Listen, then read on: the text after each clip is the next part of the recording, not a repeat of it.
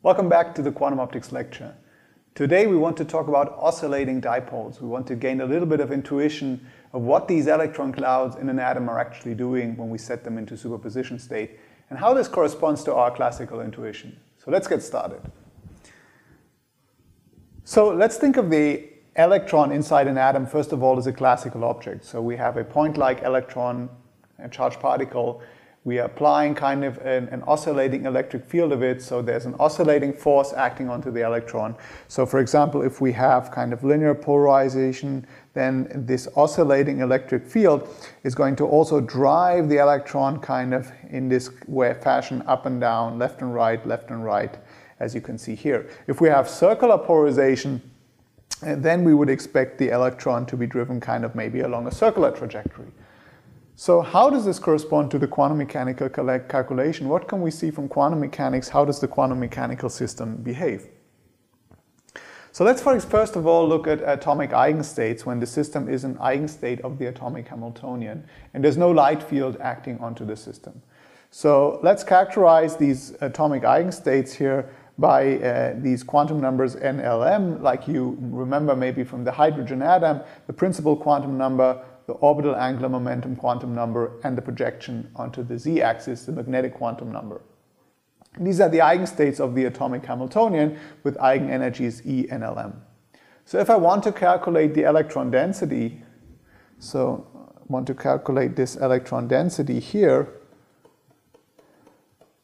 the way to do this is of course just to take the norm squared of our wave function, which is going to give us the electron density in space. So if we just take norm psi squared for this eigenstate that we have here, we get the electron density distribution in our system. How does this look like? Let's go back to the hydrogen atom and let's remember, for example, that in the hydrogen atom we could separate the wave function, the eigenfunctions, into radial wave functions and angular parts. These angular parts were given by the spherical harmonic functions, the y Lm functions, which depend on the spherical coordinates theta and phi. And in order, for example, to get the angular distribution of our electron cloud, we just have to calculate norm ylm squared. So this is going to give us the angular dependence of our wave function. So let's have a look for a few simple cases in ignoring the radial wave function part for a second. So we can have several situations. For example, we can be in an L equals 0 state. So L equals 0, remember, that's in spectroscopic notation. That's a so-called S state in the system. And you see that the electron cloud distribution is just going to be spherically symmetric, as you can see here.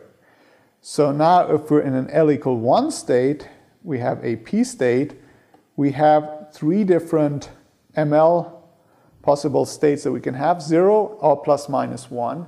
And you see the ML0 state corresponds to the kind of PZ orbital that you might know from chemistry with these two lobes above and below 0. And the ML plus and minus 1 electron cloud density distribution looks like a donut.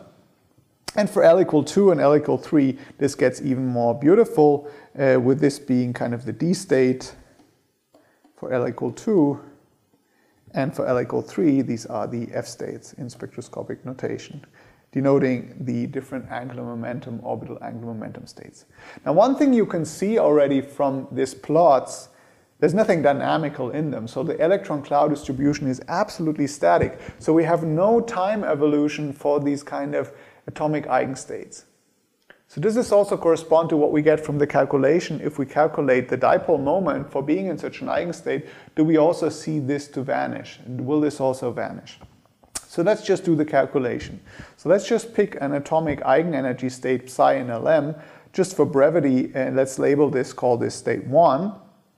The time evolution of this state 1 is simple. We know that. Without the light field, that's just e to the minus I omega 1 t times the state 1, right?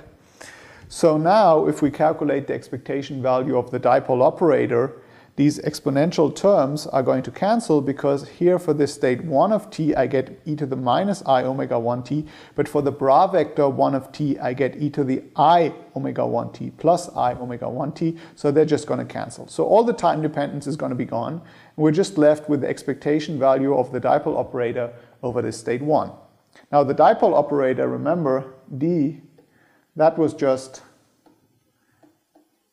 minus E times the position operator of the electron, where E is the electron charge. So basically it comes down to evaluating the expectation value of the position operator of the electron of this state 1. So what can we say about that? Well, let's just make a trick. And this trick is actually useful very, very often, is that you insert the identity operator.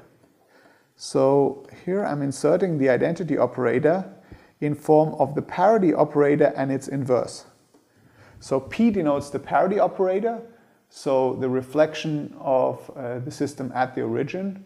So I take a system with coordinate r and I reflect it at the origin and I look what the wave function is doing to it or what my operator is doing.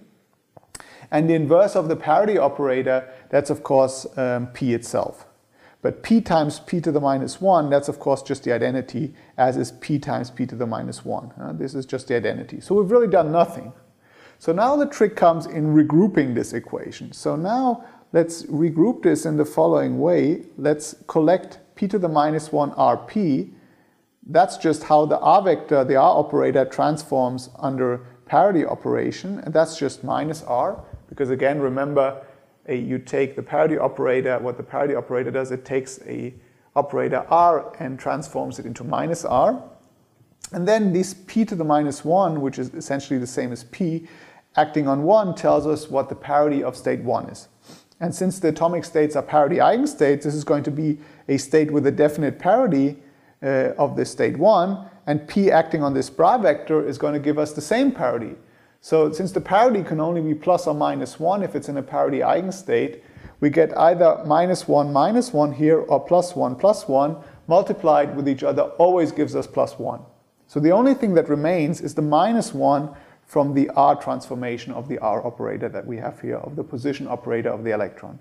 So what we actually find is that the expectation value of the position operator when you're in an atomic eigenstate, which has a definite parity, then that's going to be the same as minus the same expectation value. Now how can that be? How can something, a value here, be the same as its negative? Well, that can only be the case if the expectation value of 1 over the position operator of our electron is 0. Now that's the only way we can fulfill this equation with no other choice than having this matrix element vanish between atomic eigenstates. So we see there's no oscillating dipole moment, also quantum mechanically, when we're in an atomic eigenstate. And this of course makes total sense, because if you think of your electron cloud distribution that we were looking at before, this is just completely static, centered on the nucleus. There's no dipole moment whatsoever oscillating in that atom.